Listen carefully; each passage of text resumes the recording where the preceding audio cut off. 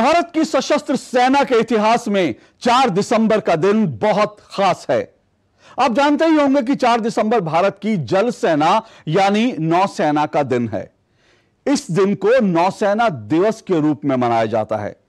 बहुत से लोग यह अनुमान लगाएंगे कि शायद इस दिन भारतीय नौसेना अस्तित्व में आई होगी, इसीलिए 4 दिसंबर को नौसेना दिवस यानी नेवी डे मनाया जाता है। पर जी नहीं, बिल्कुल ऐसा नहीं है। दरअसल नौसेना दिवस भारतीय नौसेना के पराक्रम का प्रतीक है, जो हमें भारत की जल सेना की शक्ति और क्षमता की याद कराता है, एहसास कराता है। इसी तारीख को यानी 4 दिसंबर 1971 को भारतीय नौसेना ने पाकिस्तान की साजिशों को नाकाम करते हुए कराची पोर्ट को तबाह कर दिया था, जो पाकिस्तान के लिए रीढ़ की हड्डी के समान था। नमस्कार, मैं हूं अशोक श्रीवास्तव और आप देख रहे हैं डीडी दस्तावेज। भारतीय नौसेना के इतिहास, उसकी ताकत और उसके पराक्रम की बात करेंगे। वैसे तो 1971 के युद्ध में हमारी सेना के तीनों अंगों यानी थल सेना, वायु सेना और नौसेना ने जबरदस्त काम किया था, लेकिन भारतीय नौसेना का काम काफी अलग था।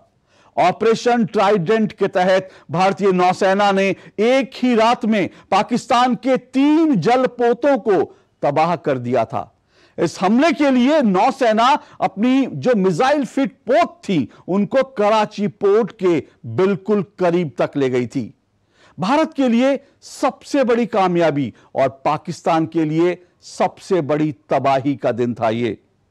पाकिस्तानी नौसेना की पनडुब्बी पीएनएस गाजी का खात्मा पाकिस्तान के लिए वज्रपात जैसा था। पाकिस्तान की तरफ से गाजी को भेजा गया था कि भारतीय नौसेना के विमान वाहक जहाज आईएनएस विक्रांत को खोजकर तबाह करने के लिए, लेकिन इस चक्कर में गाजी खुद तबाह हो गई।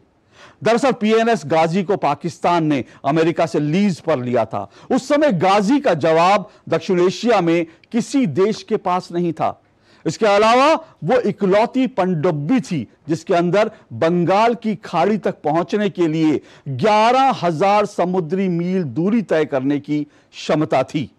तो आइए प्रसार भारती आर्काइव से एक डॉक्यूमेंट्री का वो हिस्सा दिखाते हैं जिसमें 1971 के भारत पाकिस्तान युद्ध के दौरान की विजय गाथा तो है ही, साथ ही इस युद्ध के बाद हमारी नौसेना ने कैसे सीख लेकर खुद को मजबूत किया।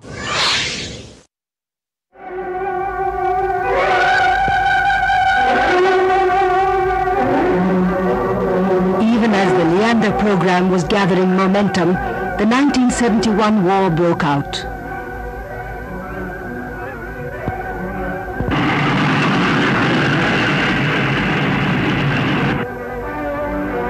The Indian Navy tasted its first blood when it sank PNS Ghazi, the Pakistani submarine, off Visakhapatnam on the night of 3rd December and followed it up with an attack on the Karachi harbour the next day.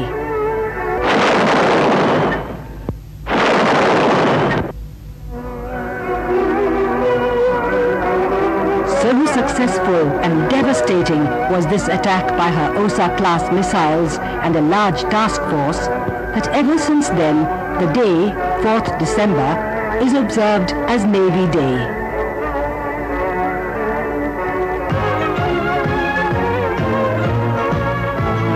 One of the lessons of the 1971 war was, it was for the second time only that surface-to-surface missiles were used in a war. And in a way it transformed naval warfare at sea. In those days we had only small missile boats which didn't have much endurance, which carried missiles. We realized that to be effective we must have platforms which will be able to keep at sea for a long period and carry missiles. And hence the evolution of the England Leander class frigate into what we now call the Godavari class frigate. It is a ship which is basically on the Leander hull but modified and stretched by us, but with a totally different weapon package. The 125-meter-long Godavari frigate is basically a stretched and broad-beamed offshoot of the Leanders.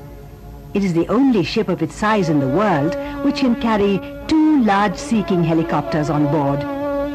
Equipped with Soviet missiles, Italian anti-submarine torpedoes, guns and radars also from the Soviet Union, and Indian and Dutch command control systems, the Godavari is probably the most international ship in the world.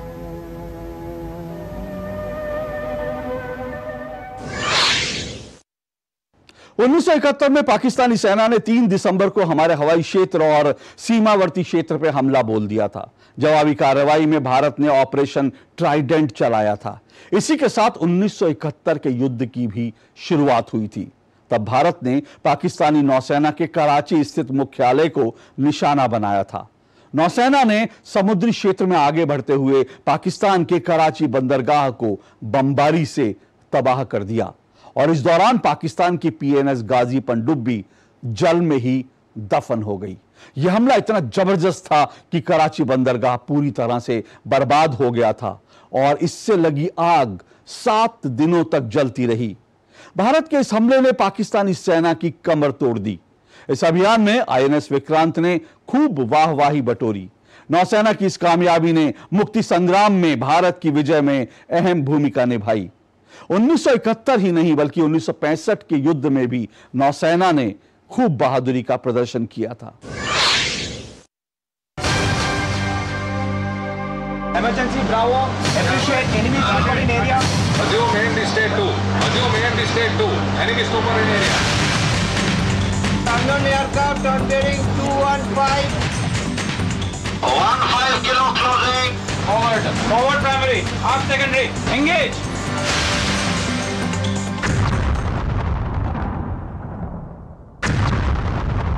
Its strike capability is backed by its highly effective air force. With the new fighter aircraft MiG-29K joining its ranks, the command's firepower has increased tremendously. Anti-aircraft beyond visual range missiles, guided anti-ship missiles, smart guided bombs and rockets make the fighter aircraft a force multiplier. The Navy's firepower is now more potent than ever. Indian Navy's strike capabilities and dominance in the region is aided to a large extent by its aircraft carrier, the legendary INS Virat. With a displacement of 28,700 tons, it is one of the largest vessels in the Indian Navy. Mission briefing for attack on enemy vital establishments at 1700 hours.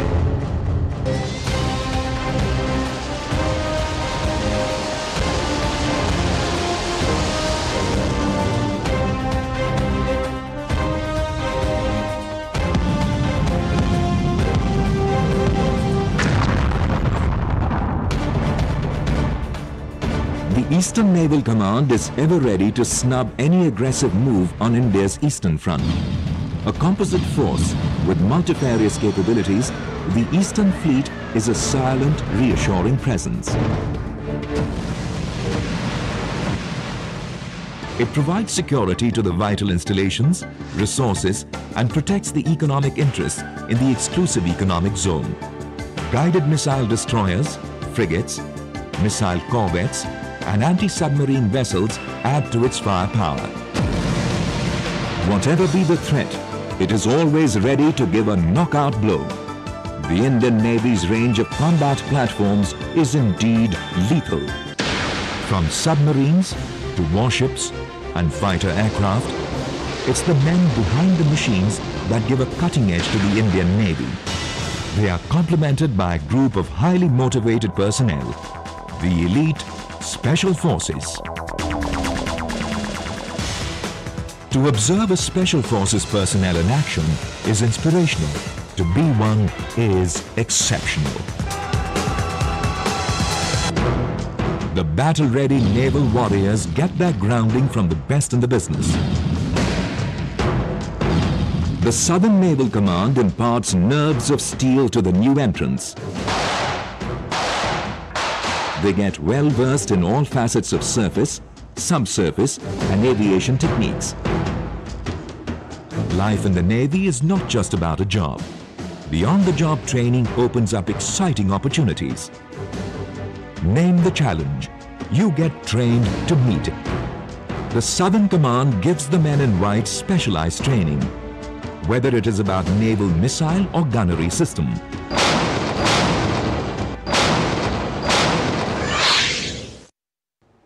उन्नीस के भारत पाकिस्तान युद्ध के दौरान Indian navy ने पाकिस्तान को घुटने टेकने पर मजबूर कर दिया था।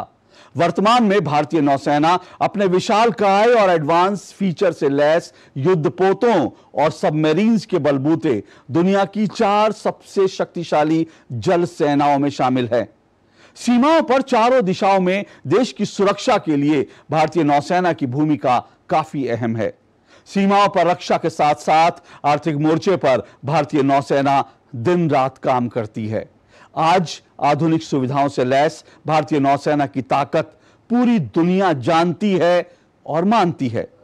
समुद्री रास्तों से वैश्विक स्तर पर आर्थिक मोर्चे पर देश को आगे ले जाने में नौसेना की भूमिका काफी अहम है।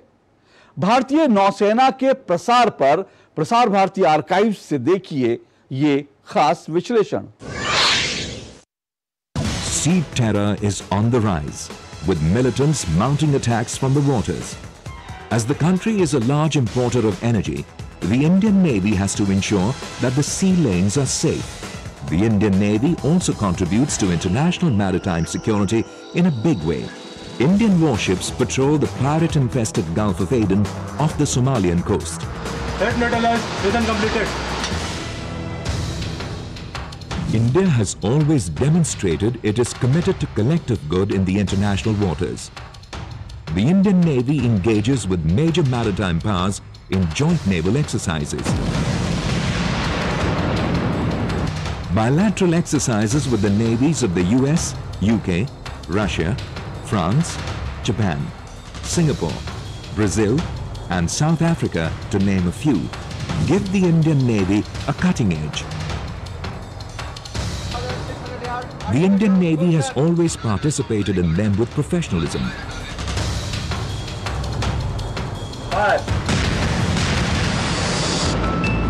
Moreover, to enhance our footprint in the vital sea lanes, the Indian Navy has entered into bilateral treaties with friendly navies to replenish the ships on the seas. A world-class power now has a world-class Navy.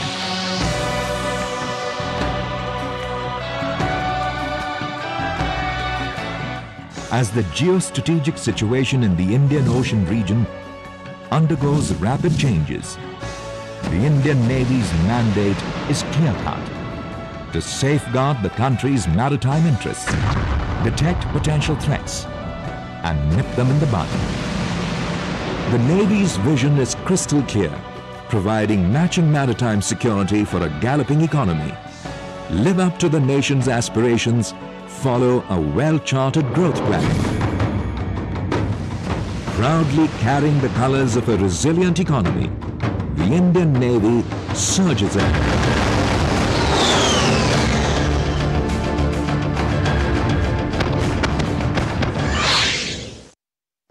भारतीय नौसेना का इतिहास बहादुरी के कारनामों से भरा पड़ा है। नौसेना की स्थापना 1612 में हुई थी। दरअसल ईस्ट इंडिया कंपनी ने अपने जहाजों की सुरक्षा के लिए ईस्ट इंडिया कंपनी मैरीन के रूप में सेना गठित की थी, जिसे बाद में रॉयल इंडियन नौसेना नाम दिया गया। भारत की आजादी के बाद 1950 में नौसेना का फिर से पुनर्गठन हुआ और इसे भारतीय नौसेना नाम दिया गया। भारतीय नौसेना देश की सैन्य ताकत का बहुत अहम हिस्सा है। यह देश की समुद्री सीमाओं की रक्षा में बहुत अहम भूमिका निभा रही है। साथ ही भारत के अंतर्राष्ट्रीय संबंधों को मजबूत करने में भी भारतीय नौसेना का अहम योगदान है। वैसे तो नौसेना का इतिहास पौराणिक काल से ही माना जाता है। भारत की अगर बात करें, सिंधु सभ्यता से लेकर आजाद भारत यानी हिंदुस्तान तक के सफर में भारतीय नौसेना विश्व की ताकतवर सामरिक शक्ति के रूप में स्थापित हो चुकी है। भारतीय सेना के सामुद्रिक अंग भारतीय नौसेना 400 वर्षों के अपने गौरवशाली इतिहास के साथ न केवल भारतीय सामुद्रिक सीमाओं बल्कि भारतीय सभ्यता और संस्कृति की भी रक्षक है, वाहक है। देखते हैं भारतीय नौसेना के इतिहास की एक झलक।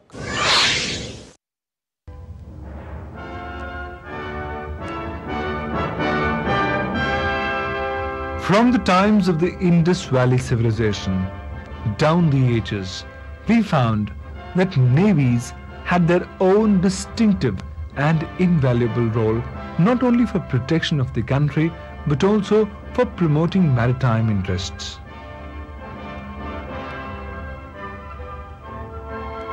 Today, the Indian Navy is a well-balanced three-dimensional force. The Navy has become the one truly strategic service in today's environment. A service that has the most sophisticated missile-capable warships, aircraft carriers, minesweepers, advanced submarines and the latest aircrafts in its inventory. The Naval Museum attracts visitors not only from India but also from different parts of the world.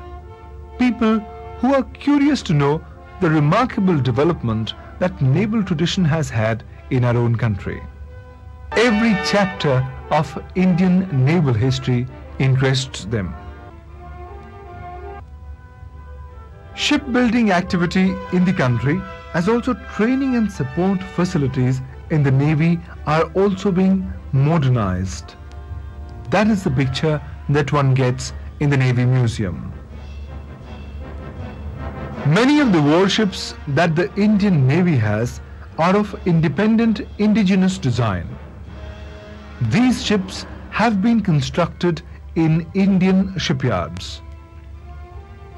No wonder these ships compare well with the ships of similar capacity and capability constructed by advanced countries of the world.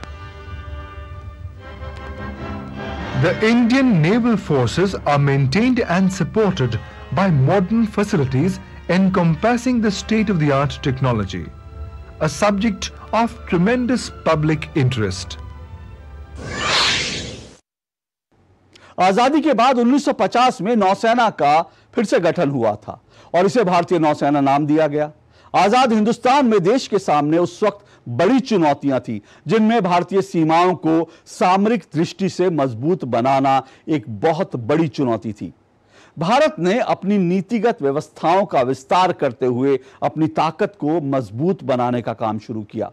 भारतीय नौसेना के बेड़े में चुनिंदा submarines को एक के बाद एक शामिल किया गया। इसके बाद सोवियत रूस से आयातित कई मारक क्षमताओं वाली मिसाइलों को भी इसमें शामिल किया गया। आइए देखते हैं कैसे भारतीय नौसेना को मजबूती मिली।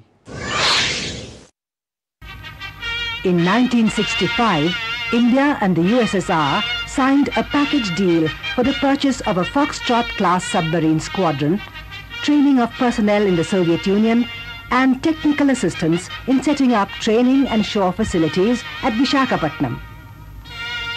India's first submarine, INS Kalvari, was commissioned on 20th December 1969 to give the Indian Navy a truly three-dimensional character. Around the same time, it was decided to build a general-purpose frigate at the Mazagon Docks, Bombay. While shopping for a design, the Indian Navy opted for the British Leanders, the latest in the market then, thus making India's first indigenous effort a major modernization attempt as well.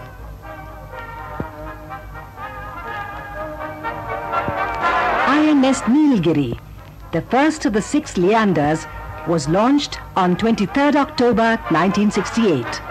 It took almost 4 years to build. आजाद भारत में भारतीय नौसेना के सबसे पहले chief थे vice admiral RD. कटारी। उन्होंने 1958 में अपना पद ग्रहण किया और फिर वो वक्त आया जब भारतीय नौसेना का रंग रूप सब कुछ बदल गया।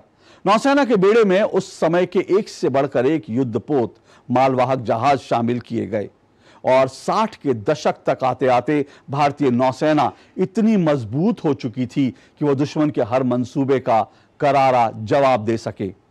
प्रसार भारती आर्काइव से आइए अब आपको दिखाते हैं 60 के दशक की एक डॉक्यूमेंट्री का हिस्सा, जिसे देखकर आप अंदाजा लगा सकते हैं कि हमारी नौसेना ने अपने सालों का सफर कैसे तय किया। The Indian Navy continued to be headed by a British officer for 8 more years, till 22nd April 1958, when Vice Admiral R.D. Katari became the first Indian Chief of Naval Staff, making it a truly Indian service. Even as the Navy was acquiring an Indian character, a second dimension was given to her, a naval air arm. The future of the naval air arm was further secured with the commissioning of the former British aircraft carrier HMS Hercules as INS Vikrant into the Indian Navy on the 4th of March 1961.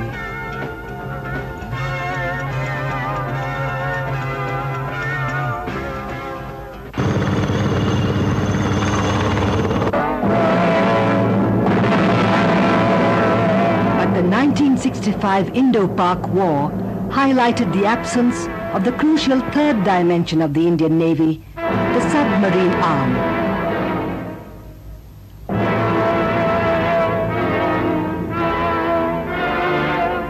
Forays by Pakistani ships into Indian waters were effectively deflected by surface ships.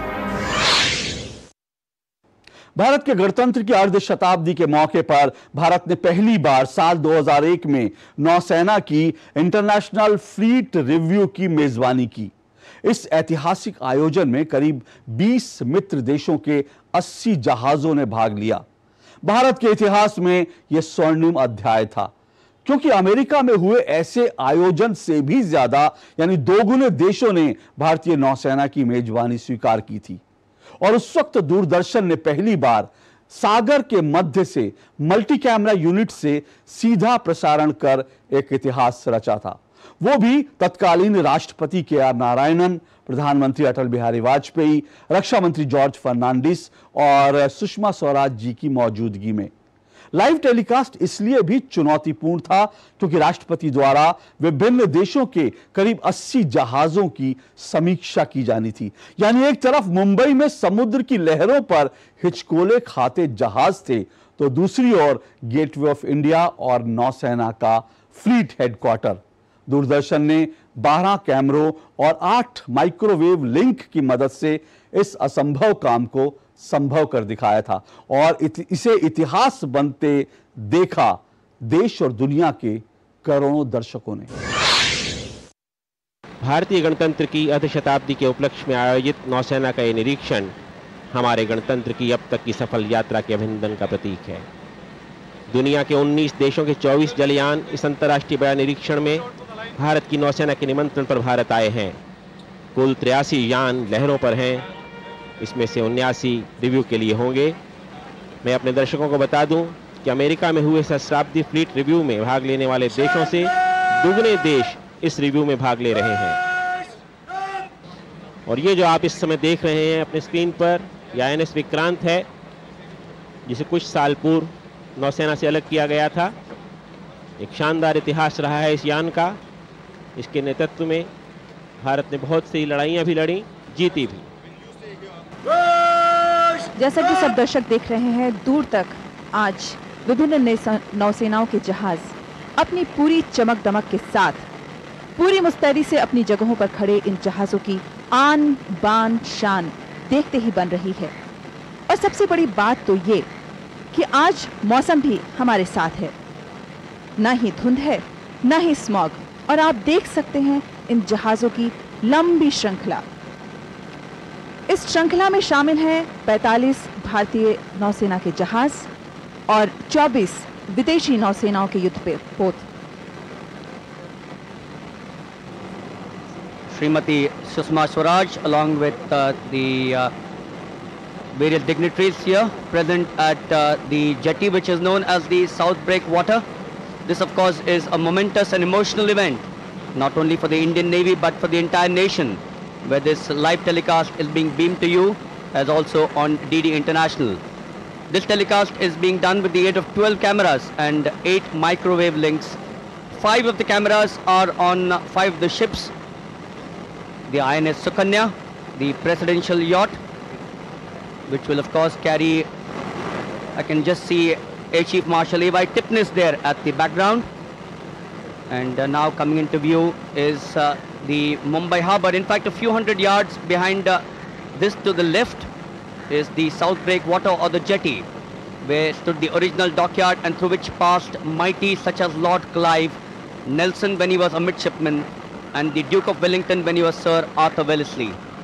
And through these port trails have watched and walked some of the finest Indian admirals, and this of course is the home of the Western Naval Command.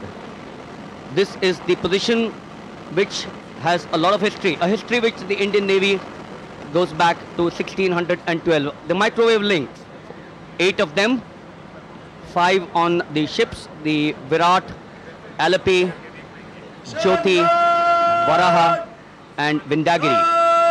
And remember, at some point of time, this of course is the headquarters of the Western Naval Command, the Fleet Office, where we have 2 of our cameras positioned, as also a microwave link. 8 microwave links, 12 cameras, and this live telecast of the International Fleet Review 2001, going to the length and breadth of this nation, where as many as 79 warships would be reviewed by His Excellency K.R. Narayanan, the Honorable President of India. Arriving now, the Honorable Prime Minister of India,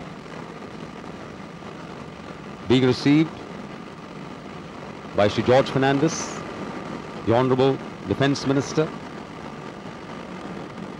a warm handshake, the Chief of Naval Staff, Admiral Sushil Kumar, Admiral Madhvendra Singh, Flag Officer commanding Western Naval Command. राष्ट्रपति पहुंच रहे हैं सुकन्या की ओर, जिस यान पर बैठकर उन्होंने आज के इस अंतर्राष्ट्रीय बेड़े का निरीक्षण करना है। राष्ट्रपति के स्वागत के लिए सेनाध्यक्ष, पश्चिमी कमान के प्रमुख और हमारे रक्षा मंत्री राष्ट्रपति का स्वागत कर रहे हैं। Shri George Fernandes, admiral Sushil Kumar, admiral Madhavendra Singh, अपने सर्वोच्च सेनापति का स्वागत। भारत का राष्ट्रपति सेना के 3 अंगों के सर्वोच्च सेनापति हुआ करते हैं। राष्ट्रपति नारायण 8वें राष्ट्रपति होंगे जो इस तरह का निरीक्षण कर रहे हैं।